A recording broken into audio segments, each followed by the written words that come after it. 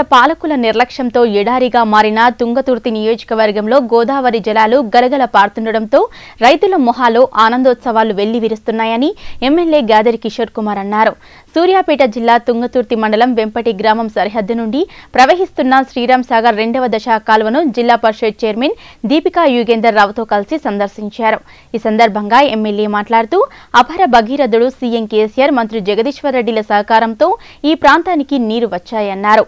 నియోజకవర్గంలో 2 మాసాల వరకు నిరంతరంగా గోదావరి జలాలు ప్రవహిస్తాయని, వీటిని ఎవరైనా అడ్డుకుంటే కఠిన చర్యలు తీసుకుంటామని తేల్చి చెప్పారు. ప్రారంభించినటువంటి కాలువలు ఏ ఒక్కనాడు పూర్తి సామర్థ్యంతో నీళ్ళు వచ్చినటువంటి పాపాన్ని మర్చిపోలేదు. మొట్టమొదటిసారి కేసీఆర్ గారి సృష్టించినటువంటి వారి ఊహలకి పుట్టినటువంటి కాళేశ్వరం ప్రాజెక్టు ద్వారా కాళేశ్వరం జలాలను తీసుకుని వచ్చి ఈరోజు తుంగతుర్తి నియోజకవర్గంలో DBM 69, 70, 71 ద్వారా దాదాపు 1,00,000 ఎకరాలకు నీళ్ళు వచ్చే విధంగా ఈరోజు ఒక మంచి ప్రయత్నానికి నాంది పలికినాం.